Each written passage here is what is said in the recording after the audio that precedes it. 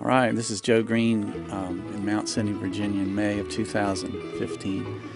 And over the years, I've acquired a lot of genealogy papers and old photos. I was wondering what to do with them. I knew they'd get thrown away someday, and I thought if we put them on a DVD, it would be nice to share them with relatives. This way they'd always have a copy and not so bulky.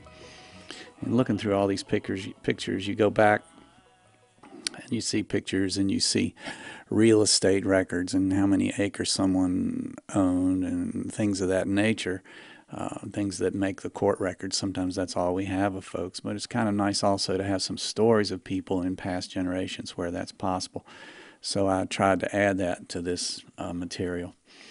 I want to thank John Brake of Greeneville, who wrote The History of Greeneville, which is a marvelous book on the Greeneville area where all of this occurs, and also Mr. James E. Dowell of Colorado Springs, Colorado, for his huge research in the Dowell family, and we'll show you soon how they all hook together. And also want to thank Granny Vines for recording her journal from the 1870s to the 1930s. And I want to apologize to all those folks too, because in looking at these materials I found out there are a lot of discrepancies in names and dates and times. And I apologize to folks if I don't get it quite right. So this is mainly about the Vines line and the Vines family, but there's always a mystery that back down the road there was a Dowell family that was involved with us. And usually when you're following your family name, you go way back to your great-great-great-great-grandfather. But in this particular case, we're going to go back to the matriarch of the Vines line, or where the Vines name came from, and it was a lady. It was her great-great-great-great-grandmother, and we'll see if we can trace that through.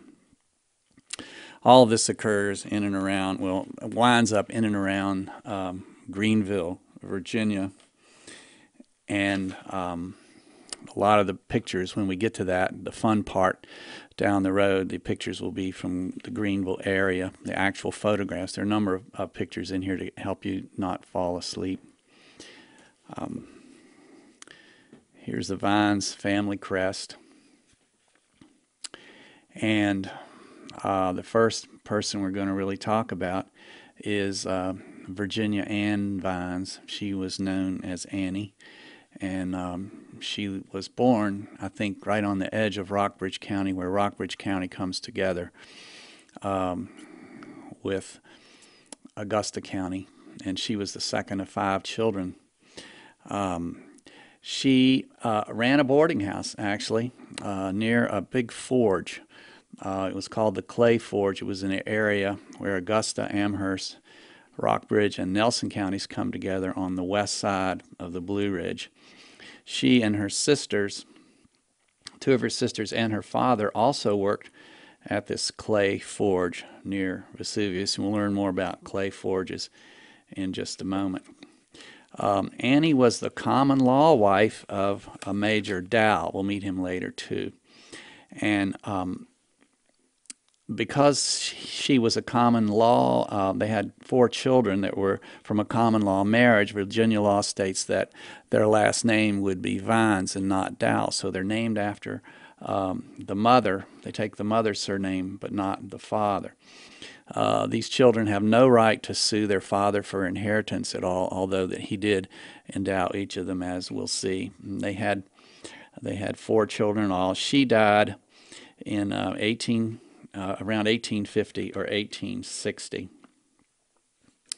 And so by our surname, all the family out there that's named Vines has Vines for a surname, and genetically we actually come from the Dowell line.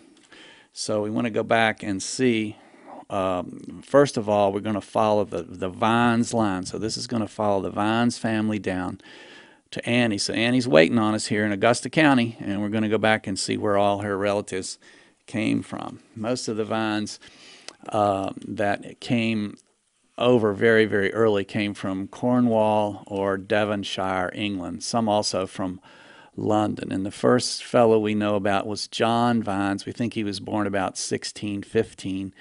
He came to Virginia between 16 and 1650. At that time, the population of Virginia was listed as males. There were 500 males in the state of Virginia in 1650 when John arrived. And his name appears in the records of Lancaster County, Virginia, in May of 1653. He purchased 650 acres in Northampton County, land where Bridgetown was located, near a bridge crossing Hunger's Creek. At that time, there were no courthouses, so court was ordered to be held in his home in 1661. This is not his court, not his home. It's just an example. His wife, we don't know who his wife was, but he had 3 children in England, and he brought the children with him. And we follow the lines of Thomas Vines I. So Thomas Vines I came with his dad. He was born in England in 1643. Came with his dad to Northampton County sometime between 1645 and 1653. And basically, these Vines were tobacco farmers in this area. We assume they were all farming. They moved to York County, and Thomas Vines I had one son who was Thomas Vines II. He was born in 1674 in York County near Essex House. He was a tobacco planter. He had over 200 acres in York County there. He married a Mary Hill in 1693. He died in 1737. They also probably did some raised corn, etc., as all these other farmers did. And we follow Thomas Vines III, who was born in 1695 in York County, married Ann Mitchell about 1720 and had 5 children. Thomas Vines died in 1732 in Surry County, Virginia. He was only 37 years old. Next is Thomas Vines IV, who was born in 1722 in York County, and he lived with his grandfather because his father died early. And on his second marriage, he married a Mary Wynn Butler. They had 8 children, all around Albemarle Parish of Surry County, and they moved all the way west to Amherst County and near Augusta County also. So we come to Thomas Vines V, and if you remember Annie who was running that? This is her father. She was running the boarding house. So this is Thomas Vines V as her father. He was born in 1761 in Augusta County after Thomas IV moved up towards Amherst and Augusta. He married Anna Smith, 1774. He died in 1837. He joined the Army, the Revolutionary Army, when he was less than 20 years old. He was a guard for prisoners in Charlottesville at the Barracks Road, sort of where the Barracks Road Shopping Center is, if you know that today. He was in the battles of Hot Water, Green Spring, under General Mad Anthony Wayne, and he served at the siege of Yorktown. And after the war, Thomas moved to the Greeneville area, so we moved back to the valley. He moved back to the Greeneville area, and he worked at that clay forge. He worked at a clay forge, and he had 5 children there. And the second of those was Virginia Ann Vines. So we're back in Virginia with Virginia Ann, and now we're going to look at this mysterious Dowell family and how we became related with them. The surname of Dowell comes from Scotland, possibly Ireland. There's so many Scotch-Irish around in Virginia, probably a little bit of both, hard to separate them out. It was perhaps a clan in the area of Galway, Scotland. And there were many variations on the name. The furthest back we know is John Dowell, and he was born in 1695. This is taken from the book of Albemarle County in Virginia by Reverend Edgar Woods. John Dowell was one of the early pioneers who broke virgin soil in the county of Albemarle. He obtained a patent for 400 acres on Pretty's Creek in 1738, and up to 1759 he received grants of more than 1,000 acres. Some were grants from King George II. He died during the Revolutionary War. He had 4 sons. He lived about 5 miles from Monticello. He had 10 children, and the third of these children was Thomas Dowell, who is the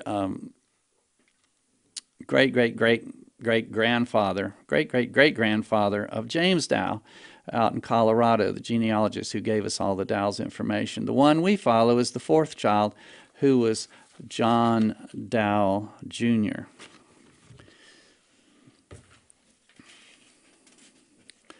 So here we are in Albemarle County on the photos.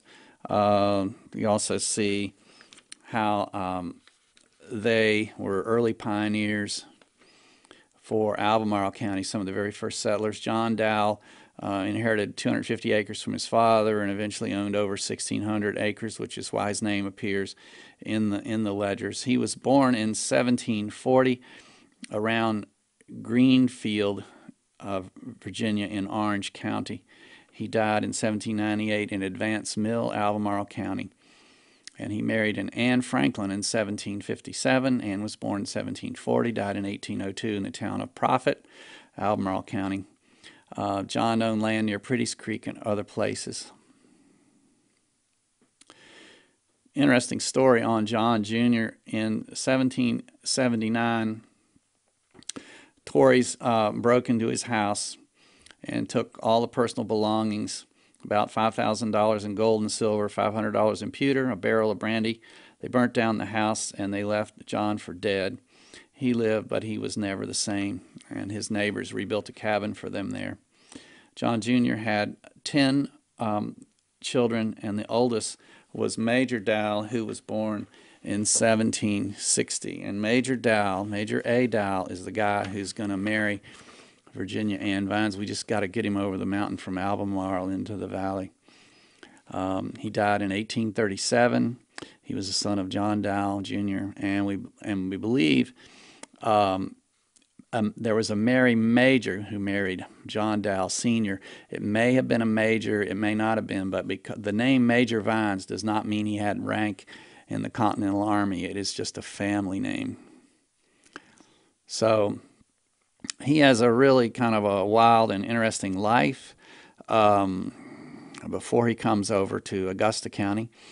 Records show that he married a Frances Jones, I assume, in Albemarle County about October 1st, 1804.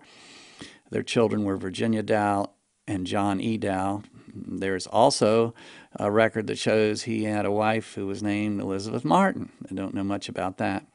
So John was an interesting guy. And into a lot of different things. In the Revolution, he joined the Army. He was private number 3061. He served in the Albemarle County area as a blacksmith, and there were blacksmith areas out by that prison. And it's very interesting that Major Dowell may have run into Annie's father, Thomas Vines V. They may have run into each other there because they're going to work together pretty soon.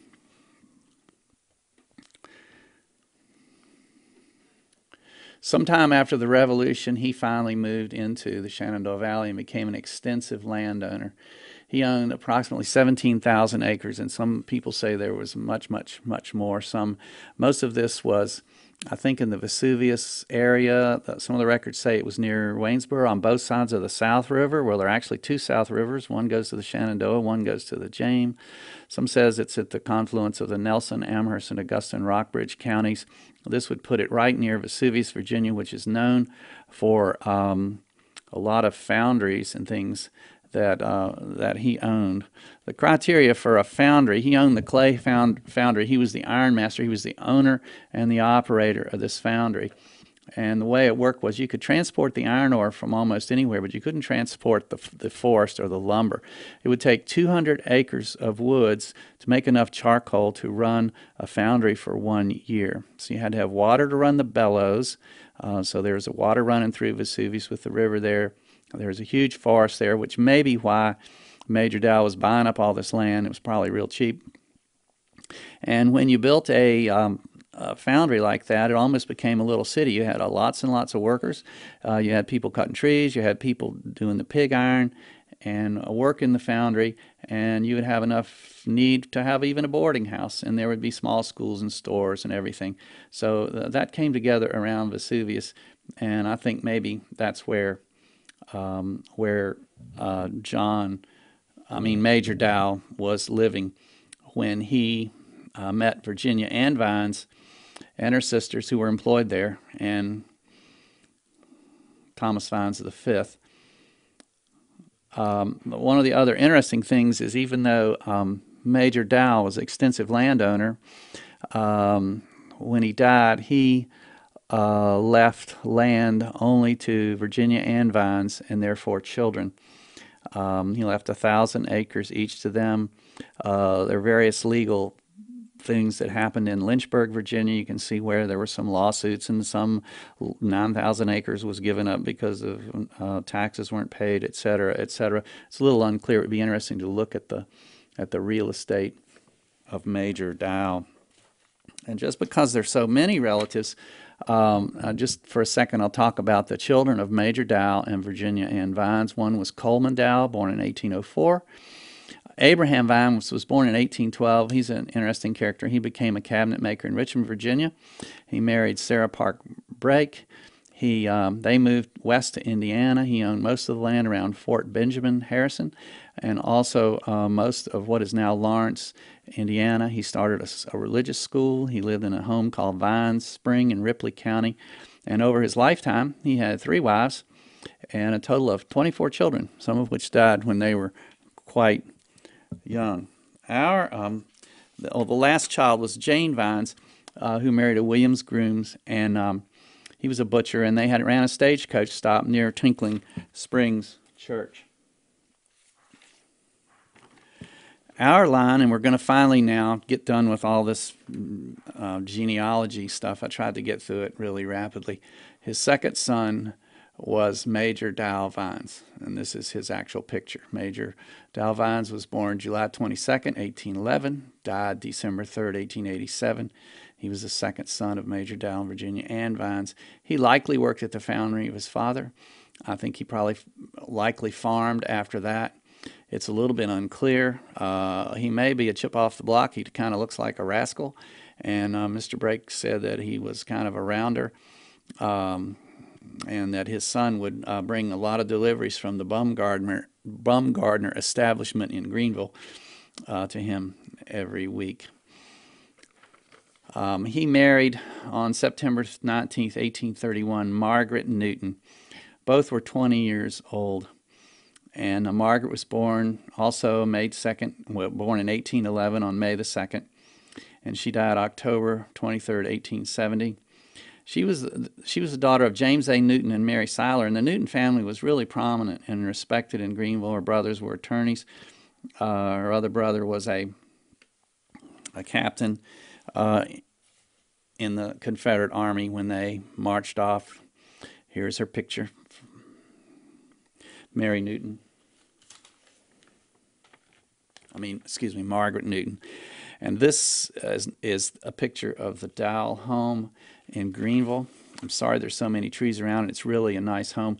And if you ever want to go see it today or at any time, at least at this time, the address is 77 Main Street, Greeneville, Virginia. The line that we follow from those two it comes to Isaac Newton Vines. And this picture is Isaac Newton Vines on the left with the dog, and also Granny Vines on the right.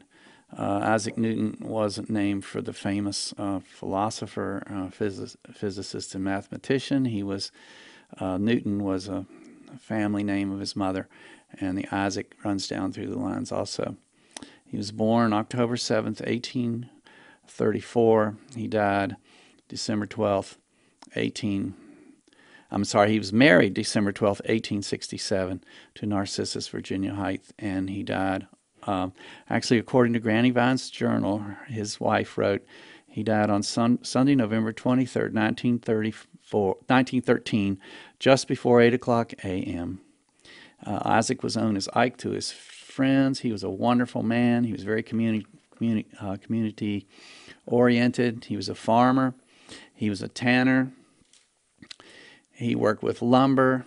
He was a barker. He was a shoemaker. He cut hair. He made shoes. He farmed. He did what he could to get along and get by. And everybody at that time seemed to do that to make a living. He enlisted in the Southern Army on April 18th, 1861. He was 27 years old. He was private in Company E of the 5th Virginia Infantry, which was part of the Stonewall Brigade. He was promoted to corporal in 1862, and because he was experienced as a tanner and a shoemaker and a leather worker, he worked in the shops in Stanton and in small industries, making saddles, making shoes, which were desperately needed for the Confederate Army. They lived on this house. It's on Poor Creek. I don't know why the name of the creek is Poor Creek. They probably had about 1,000 acres there or more. The address, if you want to go see it, is 303 Greenville School Road, and they lived in this house. And he and Narcissus helped out the community, always thought of others. They graded a lot of roads. They would clean up the roads in the after the winter, and did a lot of community service. His wife is Narcissus Virginia Height Vines, or Granny Vines. She was born April 14th, 1844, and she died September 27th, 1932, at age 87. She was the daughter of Alexander Height and Elizabeth Beaton of Lexington, Virginia. My mother said she always said she was descended from the Jost Height line, which were very early settlers of the Shenandoah Valley, Bell Grove Plantation, etc. I have a really hand-copied, very early map of these Height houses up in that area. She wrote a continuous journal of her life from 1877 to 1932. It's used at the Augusta County Historical Society now. It was used as a basis for some of the things at the Frontier Culture Museum. It's a really great journal. She was called Nars, or Narcissus, by her husband, by folks in the town. Her husband called her Sis, and to many people, as well as our family, she was known as Granny Vines. She was very calm and sensible, was well known, loved, and visited by many of the community, both black and white. She seldom left the farm.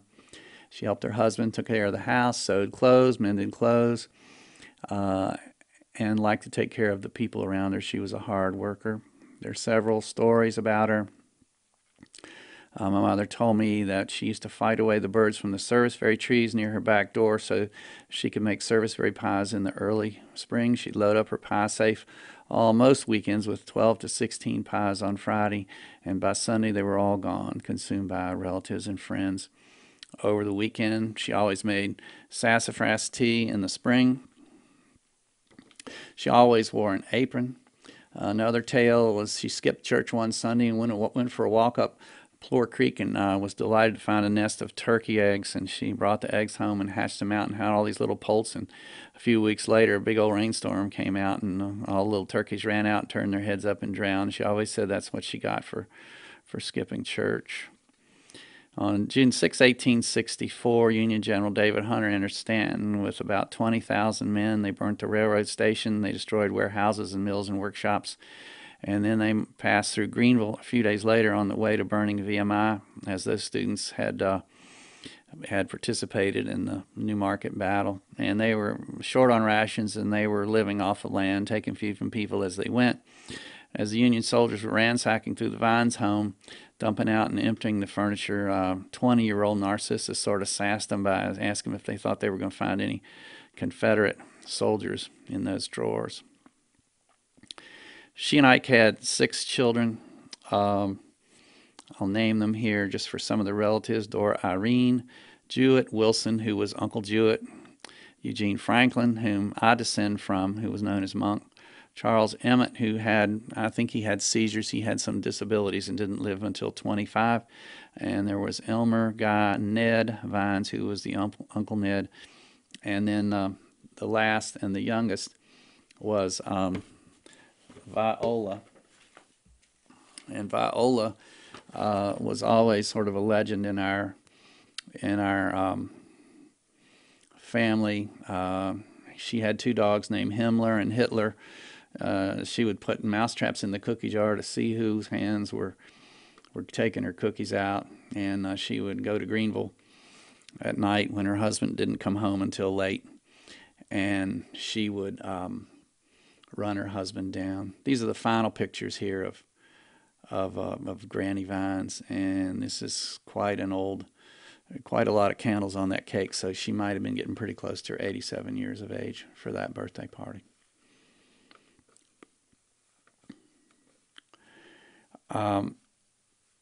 The person that my direct line follows from is Eugene Franklin Vines. He was known as Captain, but he had no military rank. He was also known as Monk or Monkey because he was just a very small man. He was born March 2nd, 1873. He married Annie Valeria Hubbard. We'll meet her in a little bit. And he died January 13th, 1952. When he married Annie, he was 34 and she was 16. Monk likely grew up as a farm boy in Greenville. He helped his dad.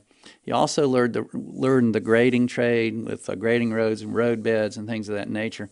And working for the highways, he would go as far away as Tennessee, other places in Virginia, grading roads, grading railroad beds. And likely he got out to Bedford and Virginia, and probably that's where he met his wife, Annie. There's one story of my mother told of the flu in 1918 when everybody was sick in the house with the flu. They were really ill, as so was everyone else in the countryside. Monk did not get the flu. He would get up every morning. He would feed his family. He would water his livestock, take off on his horse, and got to as many neighbors as he could to feed their families, take care of their animals as long as the flu lasted. He worked at a number of things. He ran a sawmill. He was a barker. They would sell bark off of trees. The chestnut trees were beginning to die at this time. They would sell bark off on the railroads to be used in the tanning industry. He ran a sawmill. He ran an early filling station. He had a number of jobs of that nature. He also had an apple orchard towards the end of his life, or after 1920 or 21. They had an apple orchard when they lived in Greenville. He apparently initially lived on Poor Creek with Granny Vines, and then on October 22nd, 1908, according to his journals, he began to grade the lot for his home at Cold Spring. This home still stands. If you want to go see it, it's at 2851 Cold Spring Road. Several of the children, all of the children were born there except for Eva, and my mother was born in Bedford. We'll learn about that in a moment. When he moved from this home, he moved into Greenville, and he on Kings Hill. And he dynamited out a lot of the chestnut stumps and converted Kings Hill into an orchard. In later life, he worked as a night guard in the state penitentiary. Monk Vines, in his later life, was a widower and a friend. One of his friends was Milton Greene, my other grandfather, who was a widower. And they were pals and rounders, and they probably create a lot of stories that we really don't want to know about. But they were friends with each other. Let's talk about Annie Valeria Hubbard. She was born September 6, 1891.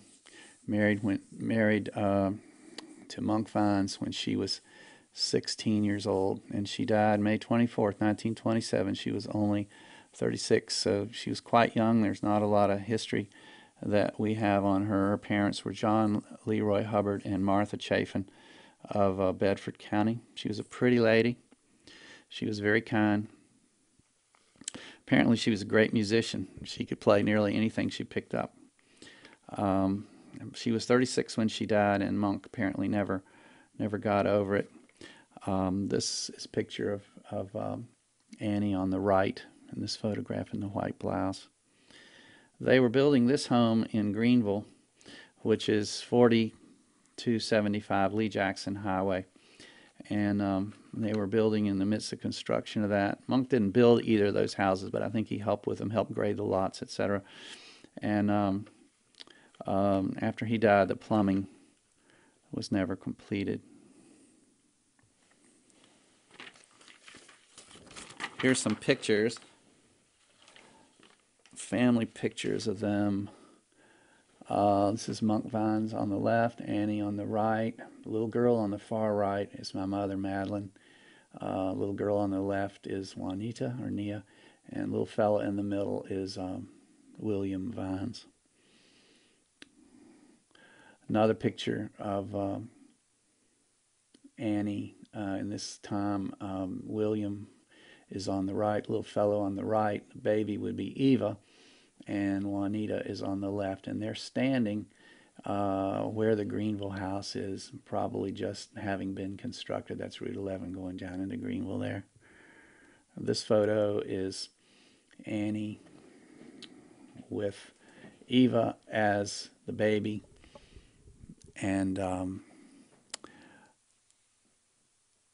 I believe Juanita is standing, and that's Mary next to her, the small child on the far right. Just in a quick aside, this is Monk Vines in his later years on the porch of the very same house. All the ladies are unrelated. Juanita, his daughter Juanita, is the one on the left. Thought that was kind of a neat picture of him cutting his eyes over to the women. These are their children. The first is Madeline Edna Vines. She was born November 16th, 1908 in Bedford. Her mother was only 17 years old. And my guess is they were living in the Vines home on Poor Creek with her husband, and then Ike Vines and Granny Vines. And Annie was so young, she must have gone home to her mother to have that baby, because she was only 17. And they brought Madeline back as an infant, most likely to the house at Poor Creek. Her father began, according to the journals, her father began scraping and leveling the foundation of the new home at Cold Spring that we've already seen on October 22nd, 1908. And according to Granny Vine's journal, Monk and Annie took the little baby out to the new home on Thursday, June 9th, 1909. All of her other siblings were born in the house at Cold Springs, except for Eva, who was born in the Greeneville home. The Greeneville home, as we talked about, her father started in 1920-21. Perhaps they moved there to get the children closer to school, and also there was no farm there, and Monk was not a farmer, so that may be the reason why they moved to town. My mother told me one of her first jobs was to work at the chalk mines office, where she tested samples for purity. There's a picture of the chalk mines here. She worked for $5 a week. She told stories about learning to drive at age 13. I know she played some high school basketball and enjoyed her family and her parents. And then, unfortunately, she was 18 years old when her mother died unexpectedly from post-op bleeding after breast surgery, May 24th, 1927. So she became the woman of the house. And at this time, her siblings were 16, 15, 12, 10, and 4 years old, respectively. And I think she tried to help them. They tried to help each other and their father through that time. She attended Dunsmore Business College in Stanton. Dunsmore was sort of like a 1920s version of a community college. It did draw some people from surrounding counties. Some stayed in boarding in Stanton, some rode in. This photo is from her graduation from Dunsmore College. I think she's really pretty here. She kind of reminds me of Whitney Miller. I really like this photo, but it also shows, maybe how hard things were at her. She's probably got up that morning helping fix breakfast for everybody. She would walk from her home, Greeneville, to the station, railroad station in Stanton, ride the train to Stanton, walk from the station to Dunsmore on West Beverly Street. And as she couldn't arrive in time for her classes, for two of her classes, so it took her a little extra while to graduate. In the second year, someone had a car. She finally married her high school sweetheart, Joe Greene. This is a picture at Goshen Pass, which we have 4 generations who really enjoy that place. Madeline's on the right. My father, Joe Greene, is in the center. And Jean Vines is on the left, and she's obviously a cousin of some sort, but I don't really understand. They were finally married. This is on their wedding day. I think they were married at the parsonage in Greenville and left. I think it was a matter of economics that they would get married at that time, not to have a large wedding as such. They moved to the Greene farm in Fairfield, Virginia. First child was stillborn, a male. He was buried on the farm, and they had 3 other children. Mary Jane, who married Preston Dallas Miller, Becky Jo, who married R. Gregory Porter III, and Joe Greene, myself, who married Sandra Lynn Lineberry. She was a wonderful mom and a grandmother. She was also a housewife. All her life, she didn't really have a job, but that's a hard enough job. She could cook and sew with the best. She sang at the church. She could play piano by ear. She served the community, arranged church flowers weekly for years, broke her arm in a fall when she was about 80, when she was taking a box or a boom box or out the back door or to take Meals on Wheels to the elderly at about 79 or 80. So she was quite a woman. The second child was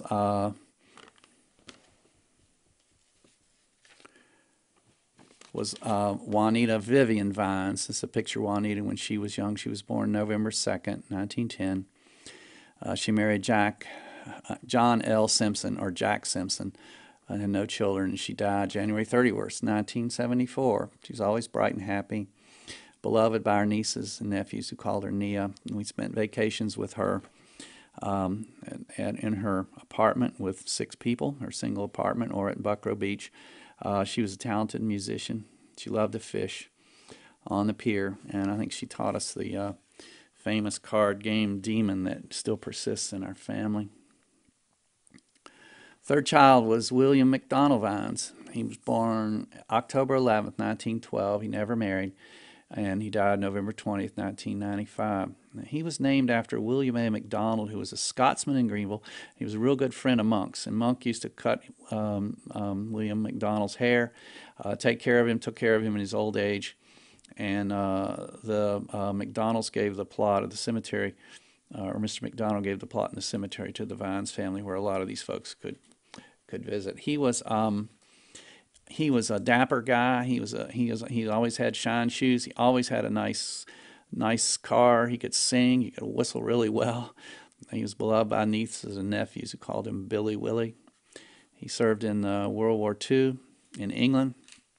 When he was a young man doing all the sorts of work that his father had done, grading roads, packing apples, he was packing apples from their orchard to send in barrels to export to England. He wrote a note in one of these barrels, and a year or so later, as a result, he got a letter from a young lady in England, and he kept it. And actually, when he ended up going to England in World War II, he looked her up. He worked at DuPont. He was a really smart man. He worked as a maintenance supervisor in D.C. for large apartment complexes. He could fix anything. He loved to fish. He was a great storyteller. About hunting and trapping skunks to sell their hides on the train to New York City, and picking berries also to sell on trains going to New York. He retired to Luray next to his friends Mac and Winnie Matthews and their daughter Meg. Billy really liked this picture because he is it's the old picture where you catch a bunch of little fish and you tie them on a line out there, and then you hold your hands and stand way back. And it looks like he did really well that day, and he would really appreciate that, I think.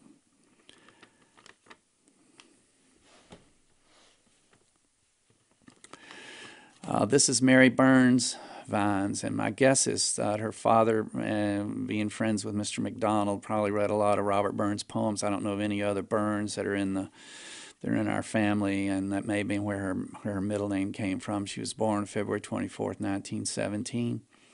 She died February 3rd, 1982, and she married Stanley Conway Damastis, and she was a wonderful lady. She had a great sense of humor, was always laughing, and beloved by the nieces and nephews. We would go to her house, and there she's standing in the yard at Greenville, there at the Greenville home on the Lee Jackson Highway. She's standing in the yard there. We would go on Sundays and sit on the porch and swat flies and count cars and and just hang out. It was a going home, I think, for my mother, and we would stay with her. She was a wonderful cook. I remember how she would cook eggs, fried eggs, and and watching her hands as she would, butter your toast. She was such a kind woman, and a lovely lady. They had two children, Stanley Conway Damastis Jr., who married Esther Coffey, and Mary Sandra Damastis, who married Burl Harvey Patterson. And this is another picture of Mary. I think this is Peggy Penny, who is on the left, and I thought this was a pretty picture of Mary, who is on the right. There are numerous pictures. A lot of people are holding the bouquets. This is not Mary's wedding. This is Peggy Penny's wedding, but everybody would take pictures and hold the bouquet. This is another symbol, and Mary's in the center, and on the left is my mother, Madeline. Next, fourth child is Jesse Willard Vines. He was born April 9th, 1915, and there was a significant thing happened on April 5th, 1915. There was a huge fight where Jesse Willard fought Jack Johnson at the racetrack in Havana. It was a huge fight. It went 26 rounds. Jesse Willard won, and Jesse Willard Vines got Jesse Willard's name. I believe that's where it came from. He married Margaret Hulvey. He had two lovely daughters, Patricia Ann Vines, who married Simon Welcome Knopp, and Jacqueline Burns Vines, who married Mac Chapman Kester. Uncle Jess was a snappy dresser. He had a great smile, and he was very well known in his family for smoking his cigars, which you can see there in his left pocket. I'm glad the cigars made the picture. He worked at DuPont in Waynesboro, and later in life he married Frances Lee Deffenbaugh. He died February 6, 1996. And this is Eva Rebecca Vines, youngest child, and she was only 4 when her mother died. Her picture's taken there in the yard in Greenville. She was born June 23rd, 1922, and she married R. Kern Utzler, who was a bishop in the United Methodist Church, and a wonderful, wonderful, wonderful man. And she died May 25th, 2014. She always had a twinkle in her eye. She was a really pretty lady.